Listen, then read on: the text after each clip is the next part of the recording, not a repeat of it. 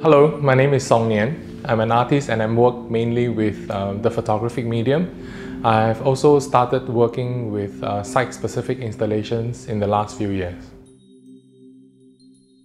In terms of art making, what I enjoy the most will be being able to realize what I visualize in my head and to make them tangible, and also to work in a real-life situation by responding to the space. That's why in terms of my practice, it has gone from photographs in frames to photographs into a space and then onto installations that respond directly with the spatial environment that the work is being presented in.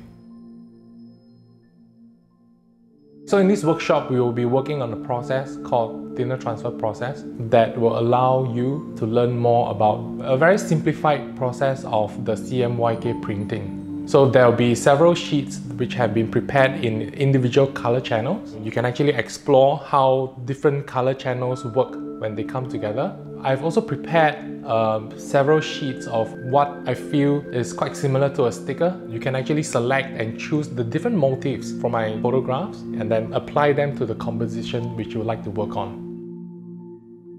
In this process, you'll be able to learn how a visual or a photograph can be printed or applied to a wider range of materials such as wood, corkboard, fabric or other types of paper. You are not limited to just the conventional way of printing through inkjet printers. The application of photographs or images on different materials will actually convey a very different meaning.